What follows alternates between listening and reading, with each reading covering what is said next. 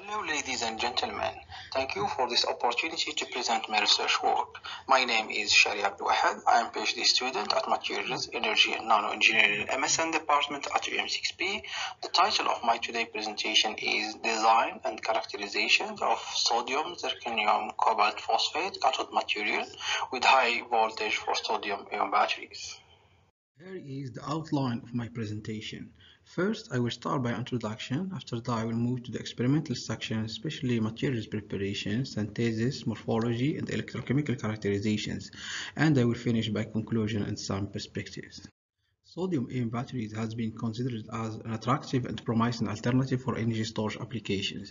As you know, there exist a lot of kinds of materials for sodium-ion batteries, and each one presents advantages and disadvantages. However, in our team as a priority, we select to search for new materials-based phosphates because they provide high structural stability, safety during utilization, high voltage, and good electrochemical performances.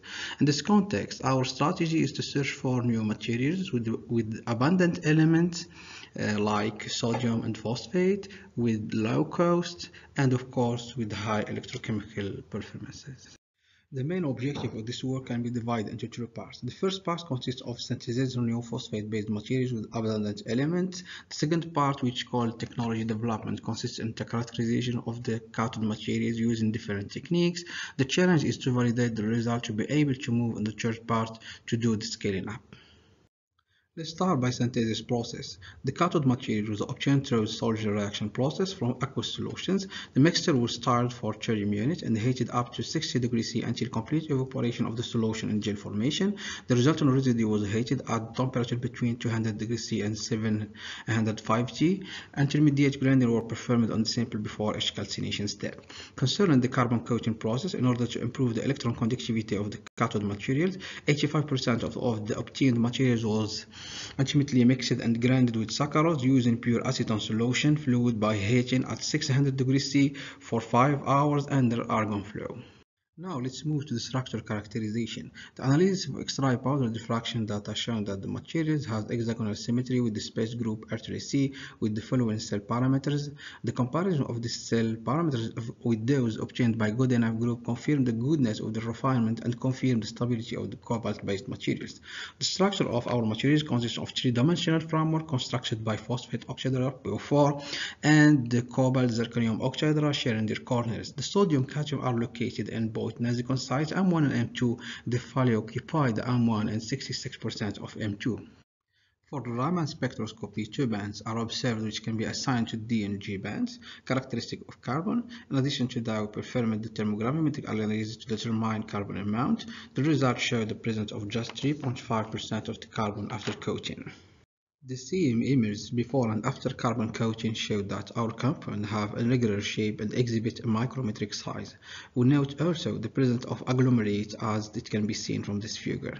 PDX mapping have shown that our materials shows a regular atom distribution before and after carbon coating. Before starting the electrochemical test, we decided to optimize the cutoff voltage. For that, we performed the GCPL test at different voltage range. We observed the increase of the capacity with the increase of the voltage. The better discharge capacity would reach in the potential windows between 2 volt to 4.4 volt. In order to study the effect of coating and banders on the electrochemical performance, galvanostatic measurements at constant rate would carry out for the three cathodes. The first one without coating, the second one coated and use PVDF as bander, and the third one coated and prepared with CMC. For the three cathode, we observed the reversibility of electrochemical test and the presence of two flat plateaux, characteristic of the intercalation, disintercalation of sodium, and attributed to the oxidation reduction of cobalt. In addition to that, with coating, we remarked the enhancement of the discharge capacity from 60 to more than 85 mAh per gram. Furthermore to that, the CMC stabilized the discharge capacity and gives excellent electrochemical performances.